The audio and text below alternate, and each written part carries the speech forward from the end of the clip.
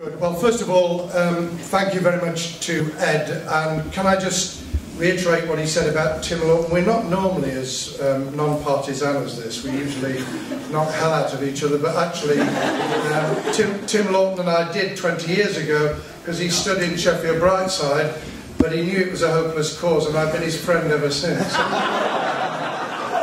But he really cared and cares about, and that's why he's here this afternoon. I'm really pleased that Julie Hillings, my own colleague, is giving such terrific support to BYC as well.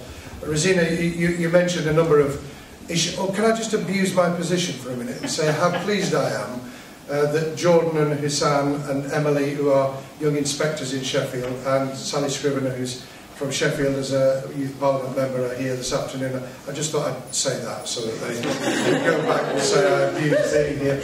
Can I just say something about the young inspectors? They literally inspect what's being done on their behalf. I think it's a great idea.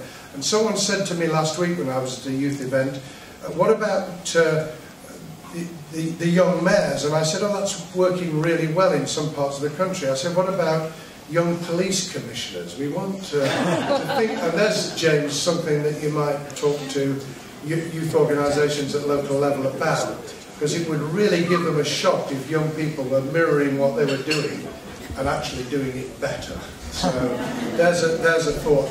I just wanted today to say how critical it is that we give support to your voice. Zina said that it's about not talking on your behalf, but actually being alongside you and listening, and you having your own voice. And I think at this moment in time that's very, very critical. Rosina, you mentioned careers, which is something that's both of great interest to me, but also worries me in terms of the advice that's available. And I hope, Ed, you'll be able to encourage across government that drive to ensure that it's online, but it's also on tap at local level as well.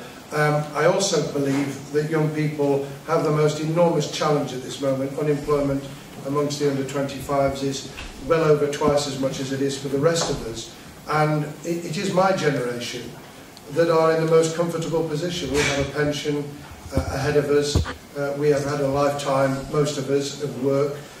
We've been extremely fortunate to be able to build up perhaps some investment in our homes. We need to ensure that our commitment is that you can do the same, and it'll only happen if you have a voice and that you realise that with your participation you can make a difference and change the world.